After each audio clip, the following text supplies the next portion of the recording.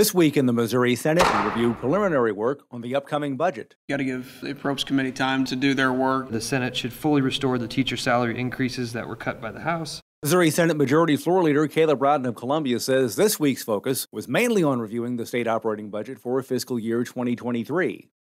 Just allow enough room for them to do their stuff and for us to still have a chance to move some priorities other than the budget. Missouri Senate Minority Floor Leader John Rizzo of Kansas City says he would like to see one group make more money.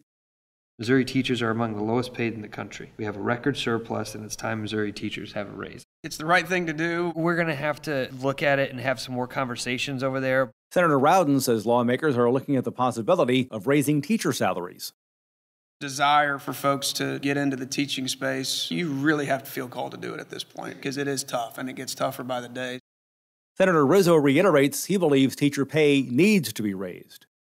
Use the mechanism, but I would encourage them greatly to find ways to increase it. I certainly love the idea of giving money back to Missourians. I think we have a lot of things that we need to fund. Senator Rowden also says some lawmakers are floating the idea of one-time tax rebates or tax credits to Missourians.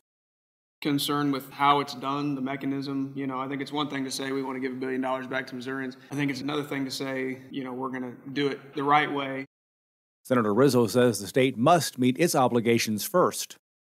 Putting money into the pockets of people is the best place to put it, but I also think we have bare minimum responsibilities as a state to make sure that we're fulfilling, like paying teachers. The Senate begins working on the state budget. Again, addressing the needs of the state before the end of the year. At the same time, the Missouri Senate Appropriations Committee is also reviewing another supplemental budget for the current fiscal year.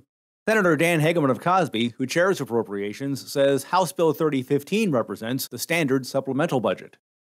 We normally have a supplemental budget to address these type of shortfalls, unforeseen, as we put together the fiscal year budget.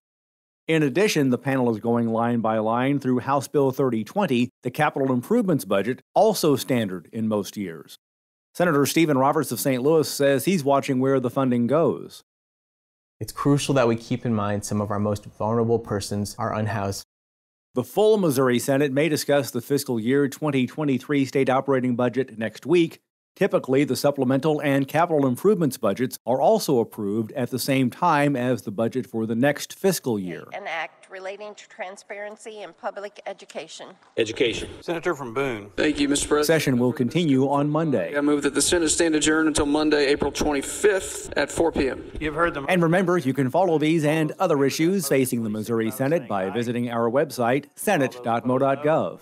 The ayes appear to have it. The ayes do have it. The Missouri Senate is adjourned until Monday, April 25th. Reporting from the state capitol, I'm Dean Morgan.